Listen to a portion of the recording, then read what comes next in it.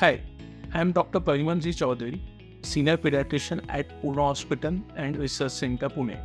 Today we are going to discuss about influenza, flu virus and anti-flu vaccine.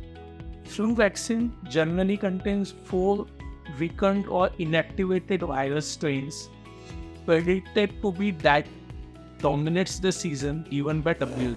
Influenza virus mutates very fast, hence it is updated twice a year. All flu vaccines are recommended for less than 5 years, more than 65 years to pregnant ladies and people with chronic health conditions.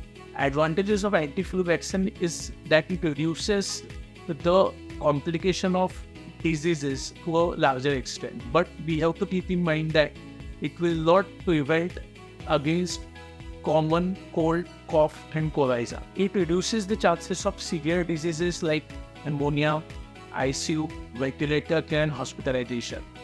Flu vaccine is very efficacious in preventing pneumonia in child less than 5 to 7 years, and especially during pre-monsoon. So, do vaccinate your kids and prevent against flu. If you have any query about the topic, you can just jot down that in the comment box. We will be happy to reply back. Thank you.